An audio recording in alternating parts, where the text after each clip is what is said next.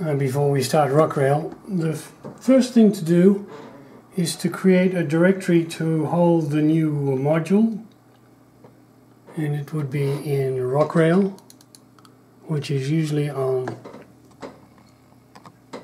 C in Rocrail. That would usually be in C. Under Rocrail is usually straight under the C directory as shown here. And here we can now create a new directory for the modules, like these modules here. So we'll add new folder, and this folder, this is a new module for John. JBS06 is the module official designation. So we've created that. Now that we have that, we can now open Rocrail, open Rocrail, the actual program. And then we need to go into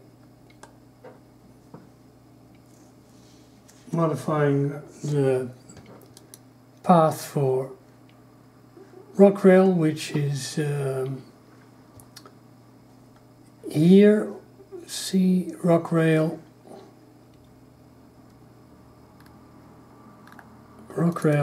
and then point it to the directory we've just made, JBS06.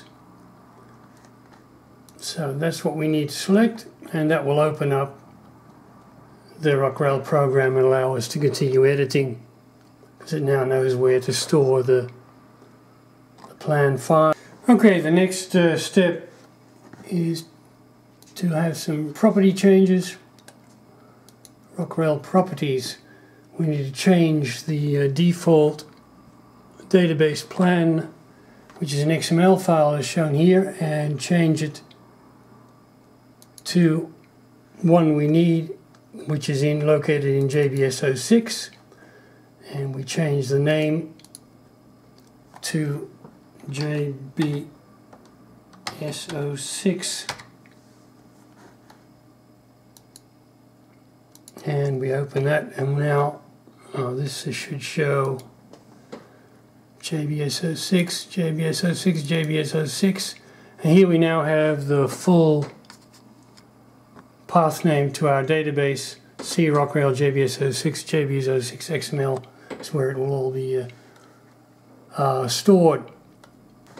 So now we've got all the path names, the track plan file, block occupancy, locomotive database, all stored in JBS06. And that completes setting up the path name for the module directory we want to. The last thing we need to do, extremely important, is we need to change this into a module plan. Then we can save this, and we're ready to continue work. So now we have a blank plan, and we can actually go and make the plan. Now from John, I received a schematic for what the module looks like.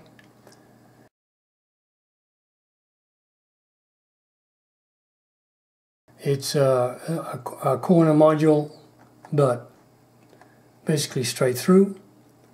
So we go up here to track plan and say edit the panel. And now we have the various options for types of track that we might want to use. We've got now in place. Now we select what we need, and first the top level is the track going toward the left. So the last item on that track would be an arrow going toward the left. That would be this. Then usually we would have a signal or a sign as exit of the block. We'll give it an ID, JBS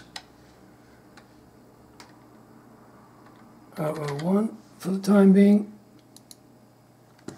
And it's a two aspect signal.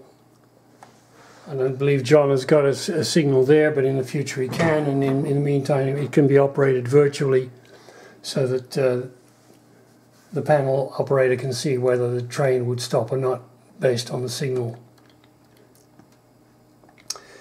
Now normally here we would have a sensor, an so-called in sensor, but John has only got one sensor, so for the time being we'll use as a blank track here, and then we'll have the block itself.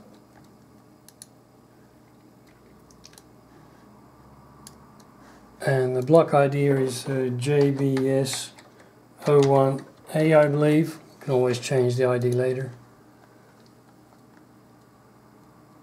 And you notice there is a convention for the direction of travel inside, normal direction of travel in a block, and that is that the plus, this little plus here, should be from the direction where the locomotive is coming from. So we'll orient this toward the east, and now we see the little plus sign here is where the locomotive is coming from. It's a one-directional operation going this way. Now John does have obviously at least one sensor, so we'll put that sensor here. I call that JBS 06 S01 for sensor 01. We can always change these names later. It'll have an address later. It'll be wired in, so that the system will see whether a train has entered the block. We will simulate the second sensor, which would normally be here, just in front of the sign, by having a so-called enter to in sensor here, and the in will be generated by the system a few seconds after this sensor has been activated. Okay, finally we'll add a piece of track showing the direction again, and that will be the completion of this block. Any other block will be, other modules will be. There we go. Now on the inward side again he has a single sensor. Place that on the inward side of the block. JBS 06 SO2 sensor 2. Then we've got, and that's going the other way now, so we'll just change the orientation east, so it's all going in the right direction. And then we'll add a final track element here with a direction on it.